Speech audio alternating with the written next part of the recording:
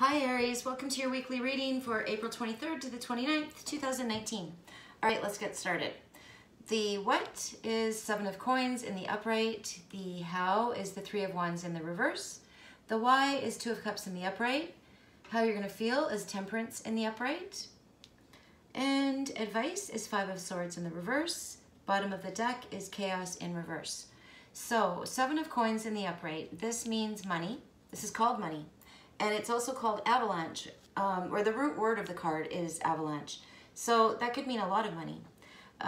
Money that you've loaned, money that's coming back. It's return. It's something you've invested in something.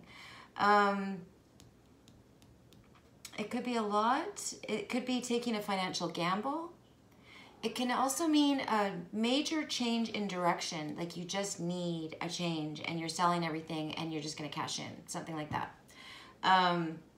In the how, you have 3 of wands in the reverse. This is called end of sentence, and it means the end of problems, and it also means getting a reward. So there's 2 cards saying you're getting money now. Okay, next card. In the why, you have the 2 of cups in the upright. This means love. This means something springing forth. This is new love, passion, emotional connection. It can mean truce, agreement. It can mean meeting your soulmate. Maybe you're cashing everything in because you met your soulmate. How you feel is the temperance card, and that's positivity after a storm. So something's been a long time in coming, and you're okay. You're looking at this love. You're making progress, slow and steady. You feel very adaptable. You're recovering. You're balanced. You're feeling really good. You might feel like people are helping you. Maybe it's just making you feel really loved. Maybe you're really feeling part of the community. You're also feeling healthy. In your advice, you have the 5 of swords in the reverse. This is called mourning, and this can refer to transfer of goods, which is kind of fitting in with how I'm seeing this card.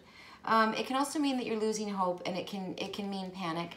So I think your advice is to not panic. The bottom, it's butting up to the bottom of this card, which means daring project, taking a lead, going in a new direction. And at the bottom of the deck, you have the chaos in reverse, and this is called the questioner, which in this case is Aries. This can mean that you have a potential for fame in your field. This also means that you will have the resources that you need. You'll have increased brain power. You're going to be really tuned in, and also have a lot of initiative and ability to take the initiative, which is 2 kind of related but different things. And it says that in this card as well. This bottom of the love card, the 2 of cups, it can mean unsatisfied desires. So it feels like you're taking some kind of leap.